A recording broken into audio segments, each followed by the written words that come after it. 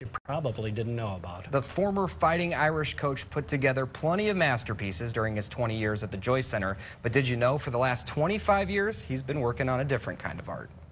Now we can go downstairs and take a quick look. Walking through the home of Digger Phelps, you'll find all kinds of remnants from the career of a legendary basketball coach. This here is the ball from UCLA. When the game was over, Shoemate threw the ball in the air, and the student manager went and got it. The number one ranked UCLA Bruins have been upset by the Irish of Notre Dame. Phelps slyly swapped it with a practice ball after the win so he could keep the real thing. I said, Lee Williams, that was his name, I know what you want. Take this back to the Hall of Fame. And I went up there once. You can't even find the ball, so I'm glad I have it. But Phelps's house isn't just decked out in memorabilia from his glory days with Notre Dame. Out here, you can see other paintings. Art is found splattered all over his walls like flecks of paint from a Jackson Pollock piece. This is known as the birth of spring. When you look at the birth of spring, many things happen. The winter skies leaving, the trees starting to bloom. This isn't your typical curated collection, though. I came home and painted this because of the impression that made on me. Most of the pieces are signed by their owner. A lot of people, when they come here the first time, they didn't know. I didn't know you were an artist. I said, yeah, do this as a hobby. One of my passions and love. Phelps started painting 25 years ago after being introduced to famous artist Leroy Neiman.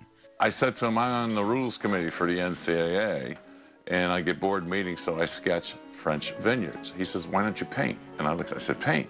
He says, yeah, you should be painting if you're sketching. Neiman may have given Phelps the idea, but it was a local artist, Shar Sash, who put the brush in his hand at a time he needed it.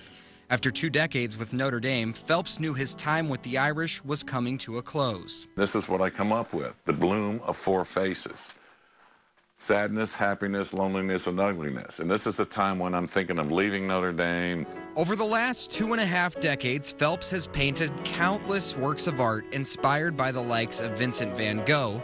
He knows I'm a Van Gogh freak, so what he did is he spelled Go like Van Gogh, Gogh Digger Gogh. And other modern artists. Here's Digger being Matisse. Despite having enough art to start his own gallery, Phelps has never sold a painting. The one with the Blue Mountain that I did over in France, I said, if I did a fundraiser, how would you evaluate these? She says, because of who you are. That one, $6,000. I said, $6,000.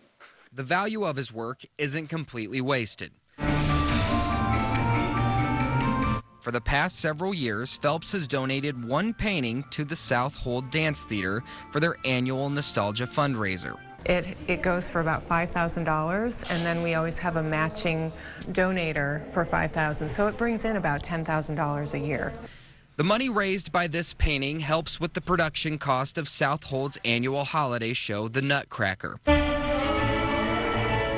a ballet starring many Michiana teens, most of whom require tuition assistance. He first got involved because he loves kids. He's so great with the kids. He's so generous, and he loves the production. The production also has a role for Phelps himself. I got into playing Mother Ginger, dressing in drag up on that cake, and the kids come out and dance. Phelps may never paint anything as renowned as Van Gogh's Starry Night, but every individual brushstroke in his paintings, there you go, Digger, shows the winning play he drew up to beat #1 UCLA. That's Clay to score! Isn't Digger's only work of art. It's in all of us, except we're intimidated because all the great artists, oh my God, that's a Van Gogh, you know, I can't do that. Really? Have you tried?